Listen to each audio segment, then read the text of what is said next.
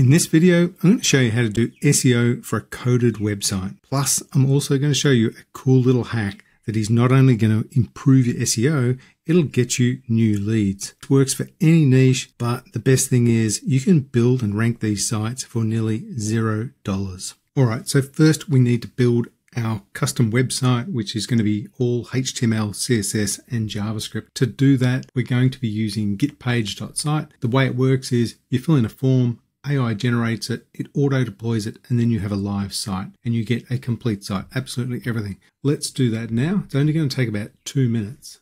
I'm going to use the website builder with video. I'll go through this pretty quick, but if you want to check it out, you can slow this down.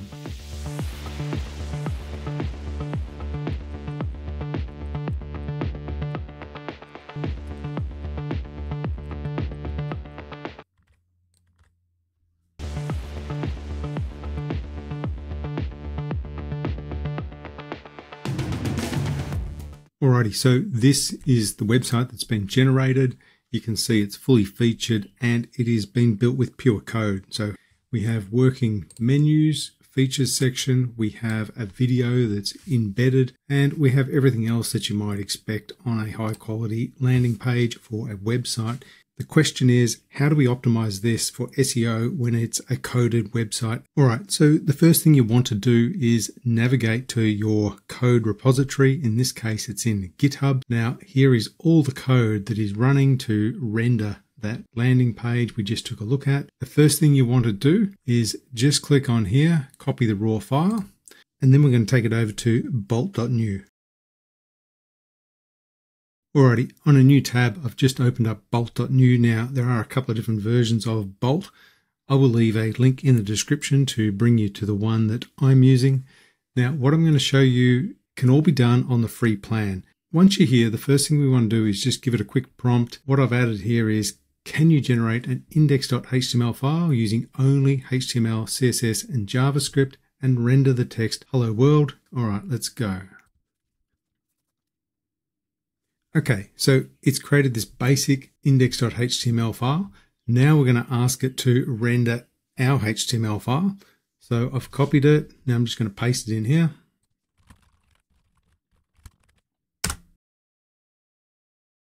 Our website is now rendered within Bolt. We can scroll down a little bit and it's all looking good. Don't worry that the video isn't rendering through. It will be there when we deploy it, but everything else is there, as you can see.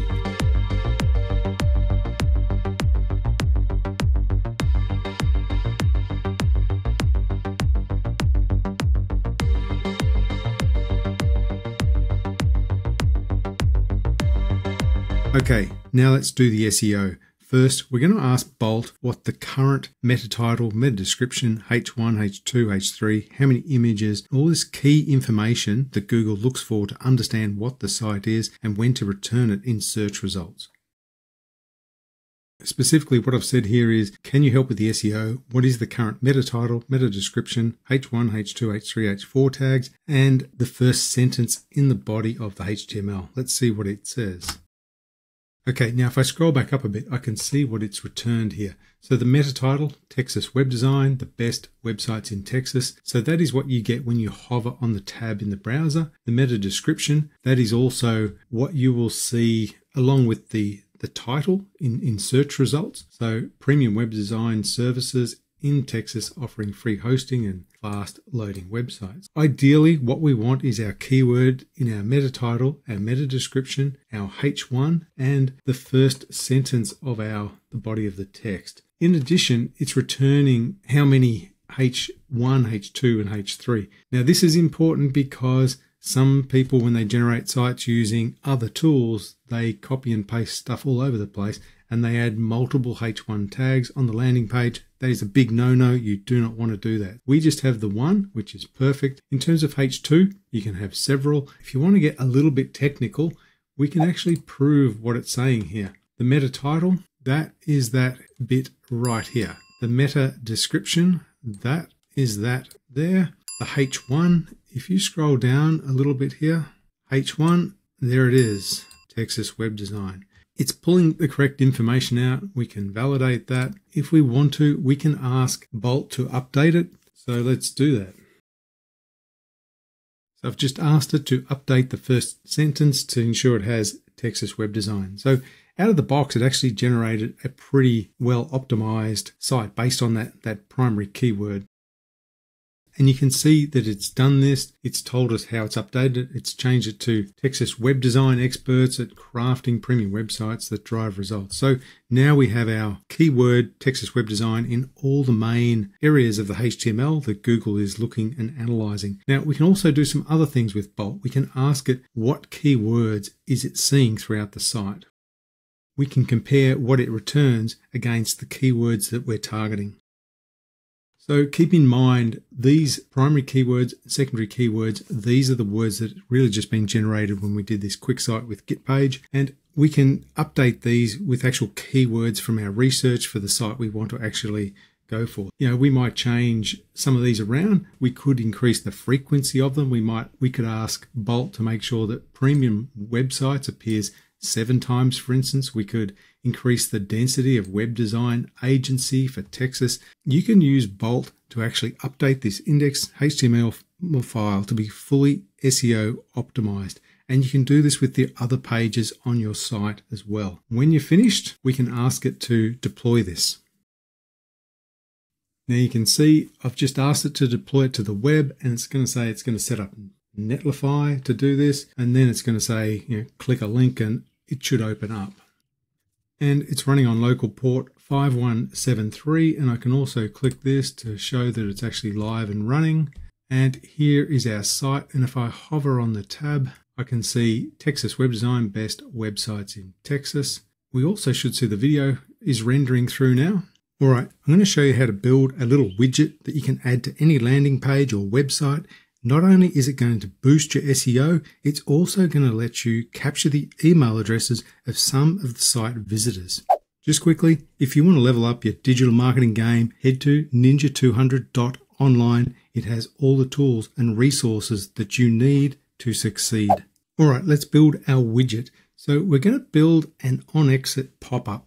And the reason these work really well is because it helps lower the bounce rate, and it will collect those email addresses for you depending on how you set it up. In order to do it, we're just going to ask Bolt to build this little pop-up on exit when the user moves towards the navigation bar on the browser. Now, in Shopify and some other platforms, you might pay $10 or $20 a month to have an on-exit pop-up trigger, but we're going to do it for free.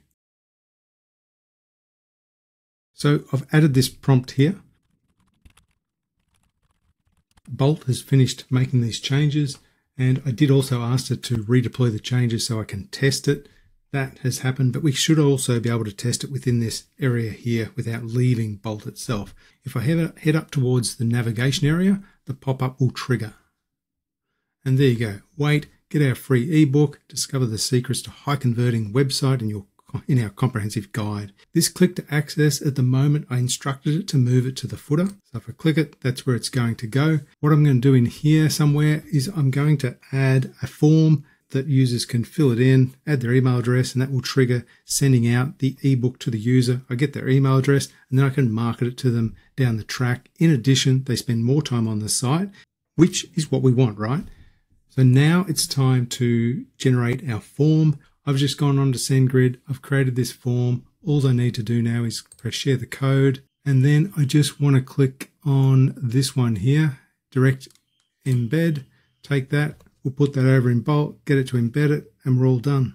Alrighty, so back on Bolt, we're just going to ask it to embed this form. I'm just prompting Bolt here to add the form. Alright, so Bolt has finished embedding the form. If we scroll down, we should be able to see it. A bit like the video, it's not going to render here. So if we click on the link here, we can see our form. There it is. So when the user goes to exit, get the free book, they click the link. That's also going to send a good signal to Google because they're interacting with the site. It sends them down to this area here.